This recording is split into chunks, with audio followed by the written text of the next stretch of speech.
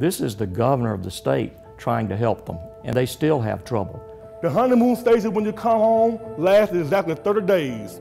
I mean, they're excited for the day that you come home. The next day, everything is back to, people have to go back to work. I just made it a habit to lie on my application. But you don't know how to interact, you don't know how to communicate, you don't know how to dress for success. I've been arrested at least 60 to 65 times. Everyone, when they come home, just really wants a job and they want a place to live. Or work for a company if they'll hire me. I failed so many times in life and I'm tired of failing. The obstacles that are making it prohibitively difficult for these citizens to make it when they return, so that they don't turn back to a life of crime.